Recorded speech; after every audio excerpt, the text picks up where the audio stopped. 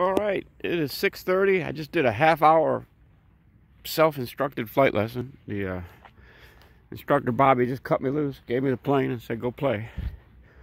So, practiced for a half hour. He's got another student to take up, so he had to cut me only to a half hour.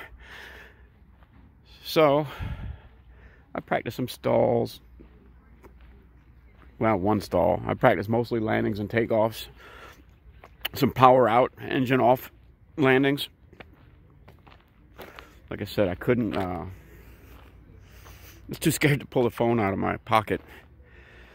Because, as you can see, there's no floorboard for it to fall on. When it falls, it falls. There's not much, even the seat sides to hold it. So,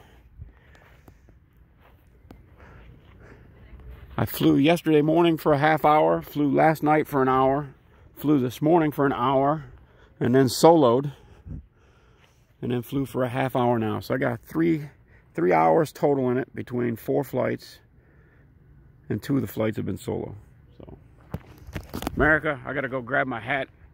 I landed, my hat came off my head, was tied by the lanyard around my neck. So I landed and threw it on the ground in front of my airplane over there.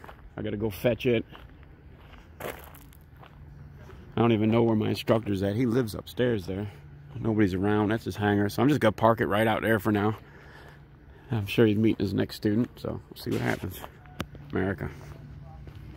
Let's see what Donnie thought of this. All right, guys. All right, man.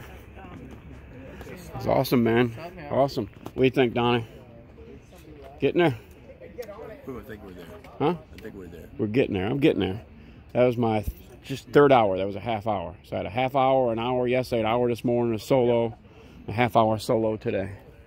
So that's pretty good. Practicing some engine out stuff and just getting a feel for. What do you think? We go ready for this? Virginia hang gliding? Fly, fly, fly. Fly, fly, fly. Fly, fly, fly. America.